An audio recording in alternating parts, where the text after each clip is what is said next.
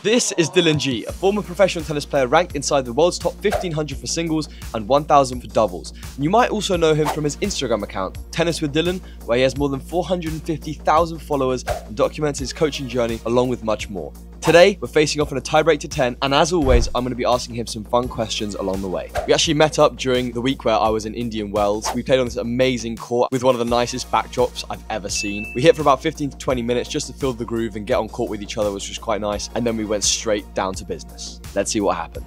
I'll serve? I'll stay so, man. Yep, good match.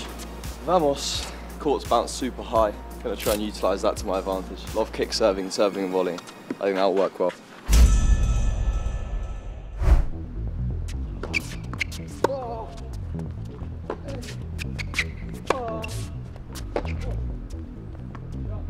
Go nice and deep with spin. That's the closest I'm ever going to feel to John Isner.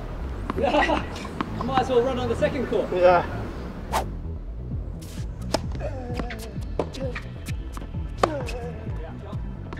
Good start. Let's go. Being aggressive. I feel so much better than last week. It's because I haven't hit a backhand yet.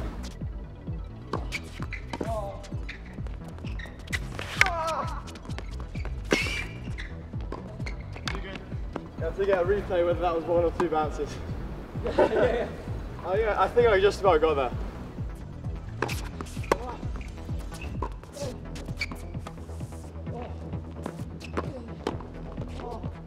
We're at slightly higher elevation here, so the ball just goes through the air so much more. Like that drop shot was so high.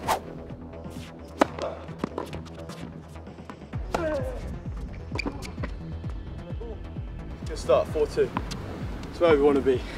Amouche. Of course, Dylan, a little bit about yourself. You were actually a pro player yourself. Yeah, and now a coach. So I played on the tour for 1 year. I had a few 3 ATP singles points, got about 1,000 doubles. Solid. And played with some amazing people around the world. Gave my best shot, but I had fortunate to have a sponsor for that 1 year, so it gave me the access to be able to do that. And now I divert a little bit into the coaching route. When you are playing tournaments, what would you say would be your go-to cheat meal? You know, you've won an ATP point, you're gassed. Oh. Do you have a cheat meal? Do you have a reward meal? Do you eat something healthy and carry on and say, look, I'm not done yet? What's your style? For me, spag bowl. Yeah. The go-to spag bowl. But no, that would always be my go-to. I knew I could have that daily and help me go through the tournaments.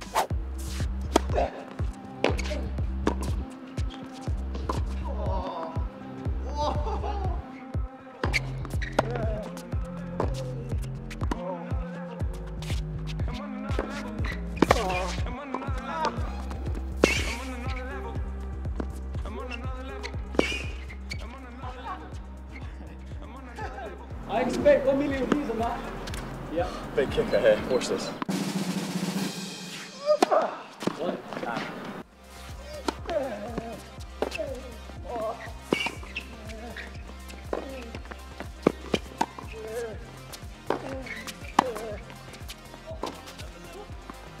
Oh no! All these lectures. Ball is just moving crazy. Nearly killed his camera.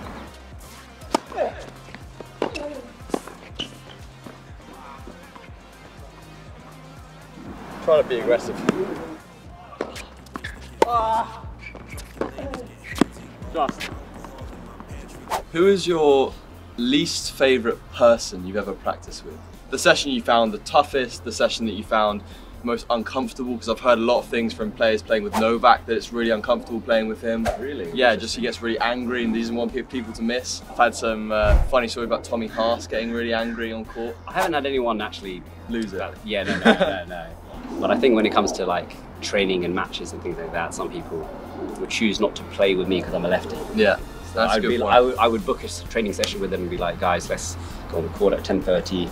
Here's a slot, and then they would flip it and be like, sorry, but I'm playing a righty, so I don't know, play with you anymore. And I'm like, damn, now how am I supposed to prepare for my matches now? Yeah. What's the biggest tournament you ever played? Coldwell's Open, same as you. There we go. Both have the same answer. Played Lucas Rosol in doubles. Nice. Who did you play with? Florian Broska. He played for Mississippi State. Yeah. Yeah, he really hit that ball well. Tough. Right guys, 6-all at the change of ends. Strategy here is going to be try and come forwards a little bit more and stick the volleys. Definitely think on serve I'm going to have to use serve and first ball effectively. Just try and go for it here. There's nothing to lose. Just try and play my best tennis.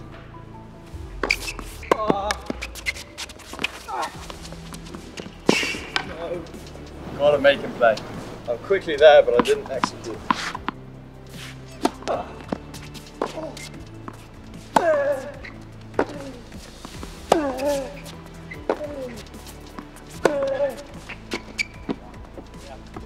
So easy to just sit back, wait for the ball to bounce to you, you've got to get up to it.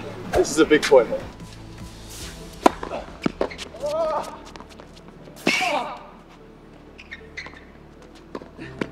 Sorry, so sorry, man.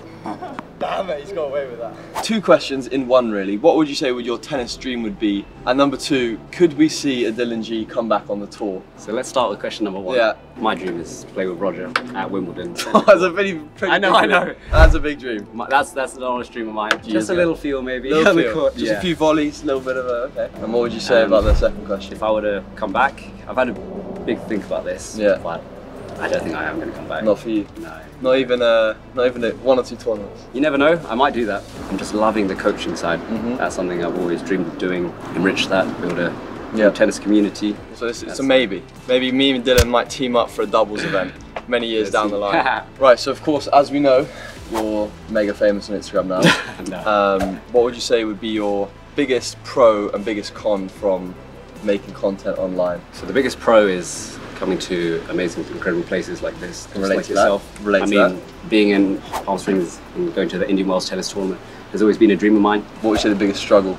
I think it's creating content and filming it for myself to not only edit but also dedicate that time in my week because I'm still coaching. I feel like social life and relationships and other factors can not always align. Fair enough. Cool. Good stuff. Cheers, mate. Vamos.